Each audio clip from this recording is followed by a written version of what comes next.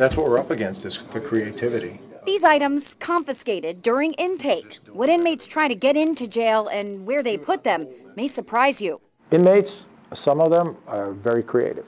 Sheriff Kevin Joyce says what's coming in now, as opposed to years ago, is far more dangerous.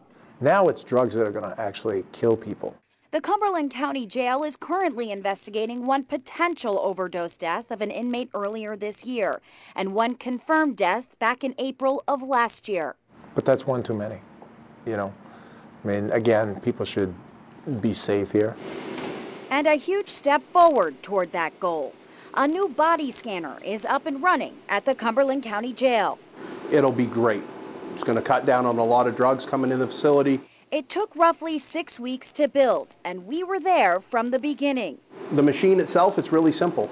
That's a simple x-ray. Simple, but detailed. You can see lungs, that's his heart. In a scan that only takes 14 seconds, intake can see most everything foreign in someone's body. Here you can see rivets, shoelaces, even dental work. You can see partials or cavities, so if somebody's got something in their mouth, you're going to see the mass that's there. Or something that might be hiding. It is just an easy way to rid the jail of contraband. It's very, very simple. Admittedly, it's not perfect. Eric Moody says it's still up to intake to carefully review the scan, because while the doors are secure, they aren't foolproof. We try every day to keep drugs out of the jail, and I emphasize try because there are people that are trying to get drugs past us.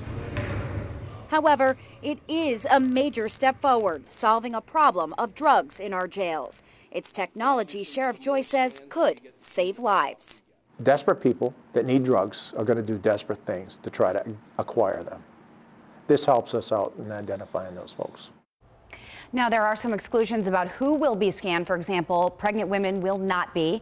The body scanners cost $200,000. It was part of the sheriff's office budget. Sheriff Joyce says he knows that's a very steep price tag, but also it's worth it when safety is concerned. Tracy.